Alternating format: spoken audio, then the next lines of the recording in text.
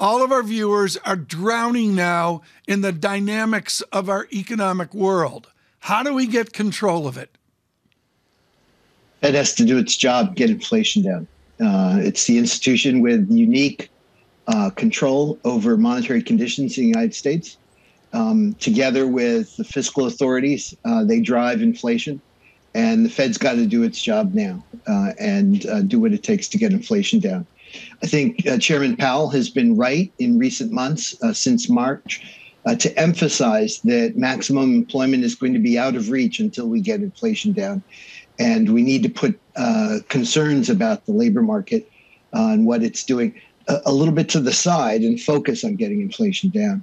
That's going to take reducing spending growth, reducing nominal spend, and the labor market will play out as it will. Your shop codified economic history with Thomas Humphreys, one of my heroes. I've read every single page he's ever written. Right now, Thomas Humphreys would be writing about comparing Volcker to Powell, Powell to Volcker. He's not Paul Volcker, right? So Paul Volcker was a great central banker in an age of monetary mystique, an age in which central banks deliberately cultivated some obscurity and a distance from the public. They didn't want to be in the headlines unless, they wanted to choose when they'd be in the headlines. We're in a different day and age. Getting inflation down revealed to central bankers around the world the value of managing expectations and the value to that of being transparent and communicating about what they're trying to do. Jay Powell strikes me as better suited for the age of central bank transparency than Paul Volcker in terms of personal demeanor. The one big thing that Paul Volcker had was the backing of the political establishment in Washington and New York to get inflation down. They were fed up with it and they were willing to take the pain. And he cultivated an appreciation of the pain that was needed to withstand in order to get inflation down. And I think Jay Powell seems to have abundant political connections and abundant skill in managing the Fed's political connections. And so he seems pretty well suited on that grounds, too. Jeffrey, this is a delicate subject, but you've touched on it. So let's go there. How political is this Fed right now? So I think they understand that there's nothing that could damage their credibility more than sustained inflation. They can take all the hits they want on unemployment and the labor force and climate change and what have you. But job number one is inflation. If they don't get that down, I think they realize they're political toast in some sense. So I think that's true of any Fed, no matter what people say about independence. I think it's true of every Fed. Are you convinced they're willing to tolerate a recession to get inflation down? Yes, I do. And they should. Jeff, what kind of recession? Because the consensus right now is short and shallow. Do you share that, let's say, more constructive view of things? I'm tempted, given yesterday's news, to say a Mario Draghi recession, whatever it takes.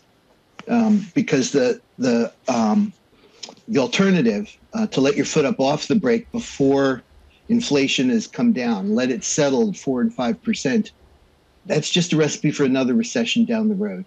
That's a recession for prolonged pain, making the agony longer and longer, stretching out over years. That's not good for the American public. I think they realize that. So they're going to have to, what they ought to do is stick with it until they get inflation down to under 3%, say, within spitting distance of 2%.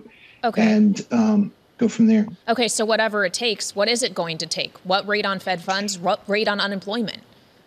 Good question. So I think the historical record is clear that they need to get the real federal funds rate at or above 0. So that begs the question, right? So the real rate is the actual Fed funds rate minus expected near-term inflation.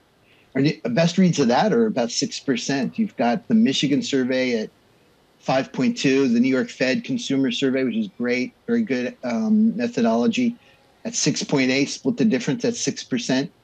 If near-term expectations of inflation stay at 6%, they're going to have to get there. If those near-term expectations start falling, then what we have in store is a rendezvous between the Fed funds rate and expected inflation. But I doubt that expectations are going to fall to 3.5 or 4 by year end. So I suspect they're going to have to go higher than that. And how quickly would they need to get there? I mean, 6% is still a long way away, even with the supersized hikes we've already seen. I don't think slowing down the process does them a lot of good. No matter what, whether they go 50s or 75s, they're still going to be in a situation where the effect on inflation is out into next year. They're going to have to make a judgment about when to stop without knowing whether they've done enough or not, based on other indications and other calculations, like the one I cited. So they might as well get it done. They might as well get there fast. Jeff, do you look at the path back from this inflation to whatever's normal, 2-3%, let's not get into that now, is having a smoothness, a glide path, as Peter Orszag would call it, or is it kinked where we get to a point, we stop, we try to figure out how to lower inflation next, et cetera? If the Fed tightens enough, I think we'll just see a gradual decline down. I think it'll sag over a couple of years. Mm-hmm. I expect it to be relatively smooth. I don't have any reason to expect any jolts, absent other shocks like more oil price problems and the like. Jeff, how would they respond, do you think, to that negative supply shock on the energy side? I'm interested in that, not just for the Federal Reserve, but maybe more so for the ECB on the gas side of things. I don't know if you followed that news conference yesterday with Lagarde, but I think we all failed to establish what their reaction function actually is and how they'd respond to a negative supply shock that pushed gas prices higher and potentially growth lower. This is a murky area because oil price shocks tend to cause unemployment. People think, well, you need to ease. That's a reason to ease policy. But if you think about it more broadly, the central bank's controlling the real interest rate, which is the incentive to save and delay consumption, delay spending to later. And if you get a supply shock, you want people to wait and consume later. So what you want to do is raise rates. At least one argument goes. So there's a case that, it doesn't mean not staying the course on inflation.